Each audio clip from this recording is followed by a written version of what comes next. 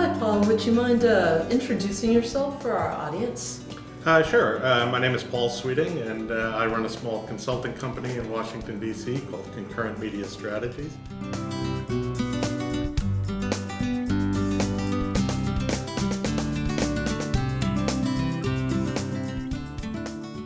I was a longtime journalist in the entertainment industry. I worked for Variety and Video Business and other business properties, and before that I worked for Billboard and many others. What was it that actually inspired you to go into a consulting firm and get involved with the new technologies that are at hand?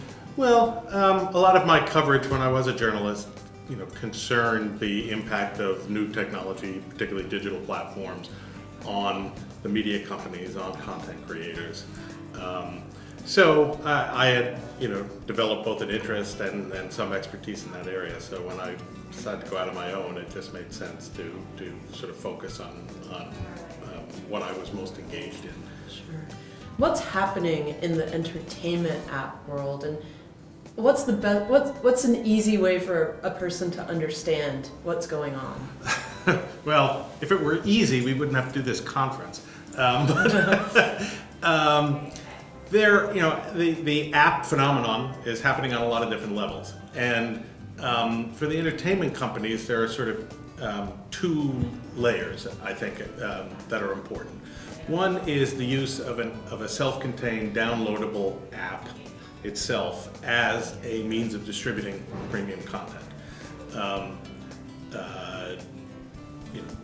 On Facebook right now, it's possible to rent at least some movies from Warner Brothers, for instance.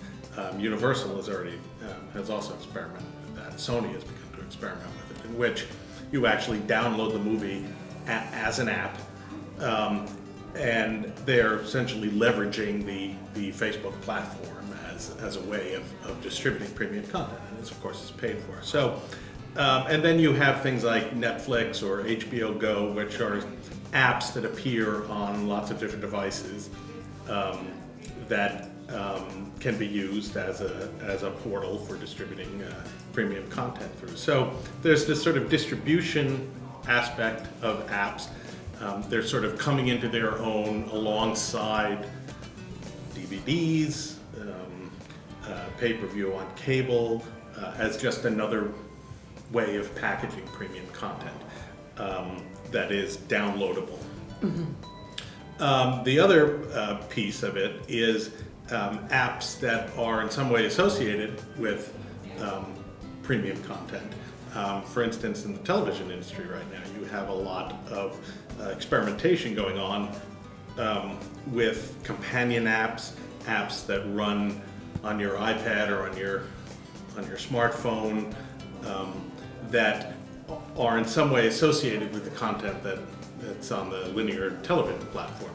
And increasingly, the app is actually synced with the linear program by means of an audio watermark that's embedded in well, there are a couple of different ways to do it, but that's the primary way that people are doing it currently.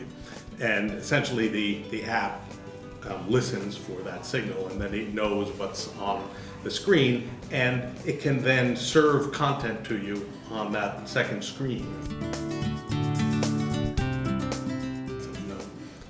That is related to the content that you're watching on television, and that opens up, a host of new opportunities for the TV networks and for the TV service providers as essentially another pipeline to the consumer that builds on what you're already serving to them.